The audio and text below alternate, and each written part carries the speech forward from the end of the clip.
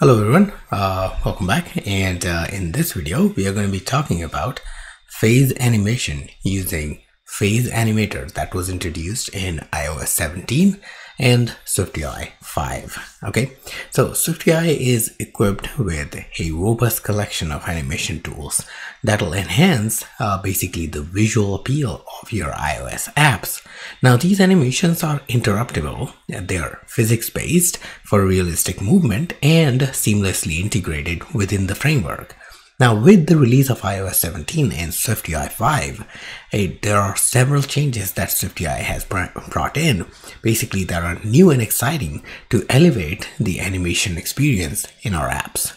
Alright, adding animation into the apps can be easily achieved using with animation block or adding animation modifier in the view.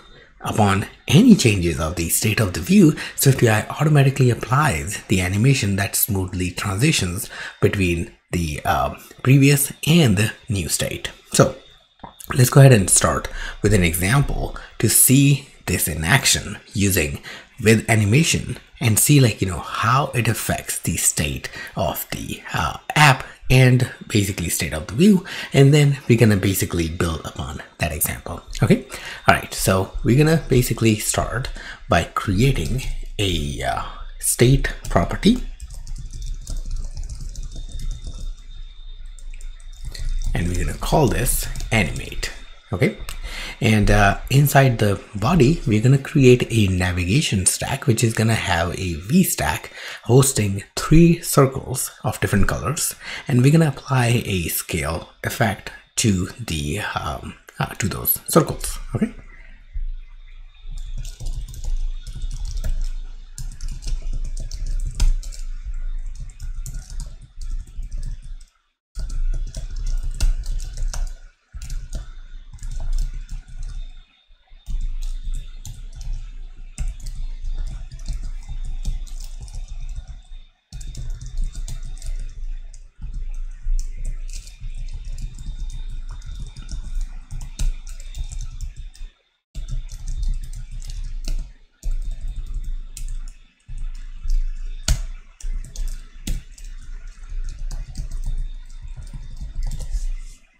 all right, so we have 3 circles. Now we're gonna basically apply the scale effect, and we're gonna say whenever the animate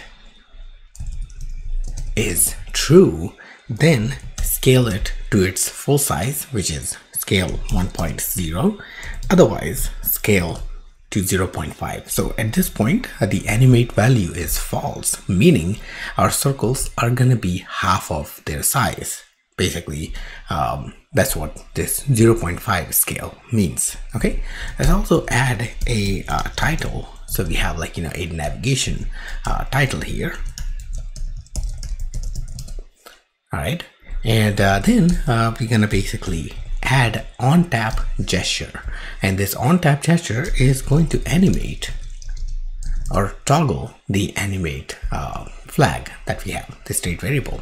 All right, so in this code what we are doing is we are creating a boolean state variable with the name animate, and we are declaring it using state add state property. Now this variable is going to be used to control the animation behavior. Now inside the body you can see we have 3 circles, and we are using scale effect modifier to scale the circles depending upon which state animate variable is in. So if it is true, we're gonna basically show the circles in full scale 1.0. If the animate value is false, we're gonna shrink them down to 0.5. Okay, on tapping basically on the view, we want to change or toggle between true and false values, and basically what that's going to do is it's going to apply the scale animation. Now if we build, or if we look at our canvas right now and tap on the view, you can see the values are changing, and they're changing from between scale effect 1 and 0.5, but they're not animating, they're not interpolating between different states. and the animation actually looks almost like, it instantly happens, okay, because there is no animation. Okay, so what we can do is we can use with animation, and with animation block actually helps us animate by interpolating values between different states, like, from true to false. Whenever the animate is changing, what's gonna happen is the scale effect is gonna be applied on these circles from 0.5 to 1 by slowly incrementing their values, almost like, basically animating. And we don't have to basically define that phase, like, basically different phases that our animation is going to go through. It's just all taken care of for us. Okay, so let's go ahead and take a look. So as you can see, the animation is now taking effect because our view is nicely growing its size and shrinking. Okay, so this is a great simple animation path, but what if we need a bit more control over how our views should animate between different states? This is where newly introduced PhaseAnimator comes into picture. Okay, so let me go ahead and show you the API first. So PhaseAnimator, all right. So PhaseAnimator, basically what it does is it cycles through given phases when the trigger value changes, and eventually it updates the view.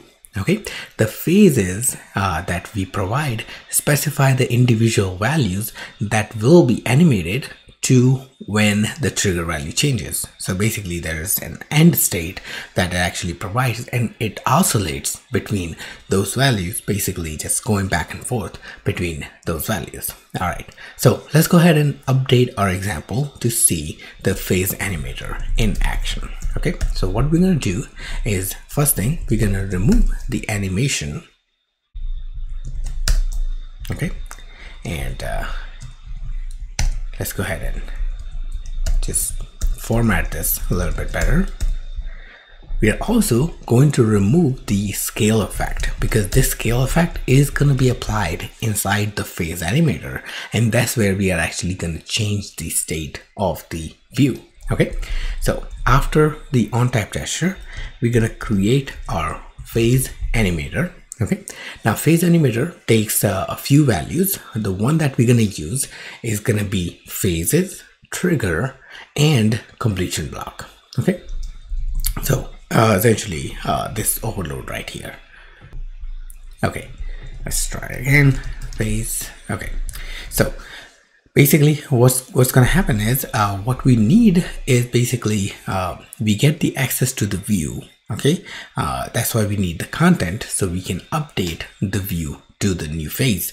Now phases, which is your first parameter in here, it is basically the sequence type, and it defines the phases between which our view is gonna cycle through. Okay, so it is a sequence type, meaning, like, the PhaseAnimator is gonna keep going back and forth, interpolating those values. Okay, so let's go ahead and put an example here, and we're gonna basically do the same thing what we were doing earlier, going between a scale of 1.0 and 0.5. So our phases are gonna be 1.0 and 0.5. Next comes the trigger. Now the trigger is basically what will happen that will cause this animation. Okay, and in our case it's gonna be the state of animate state property that is gonna change. Whenever it changes, we want to basically trigger the animation. Now the content or the completion block gives us access to the modified view, and this is basically a view builder trailing closure, and it gives us a proxy value representing the view that is currently in effect. So in this case, we are applying this PhaseAnimator on this V stack, so we get a copy of, like, that V stack in this case. So we're going to simply say this is going to be the view. Okay, and it also gives us the phase in which our animation is in, so we can actually apply the phase effect, basically use that phase value to interpolate in between. Okay, so what we're going to do is inside the block, we're going to say view dot scale effect, and we're going to simply pass the phase. Okay, all right, let's wait for this to go away. All right, so now we have our phase animator defined, and our phases are 1.0 and 0.5. Now let's go ahead and tap on this, and as you can see, the view actually goes back and forth. So it's almost like, you know, we are pressing a button and it's actually depressing and restoring its state. Okay, so that's the animation. I'm clicking it only one time, so click, but basically your view just animates between those two phases, 1.0 to 0.5, and comes back to 1.0, completing its animation cycle and then finishing it off. All right, now we can actually apply more modifiers to this. So we can say, like, you know, while these phases are taking effect, we also want to change the opacity for the view. And so let's go ahead and simply pass the phase, and the phase is going to have two values because we have, like, you know, two values that are defined. It's going to have 0.5 and 1.5, and SwiftUI knows that whenever there's something inside the PhaseAnimator completion block, the value needs to be interpolated, basically slowly decrease and slowly increase to create that animation effect. So as you can see, our view is slightly fading out and fading in.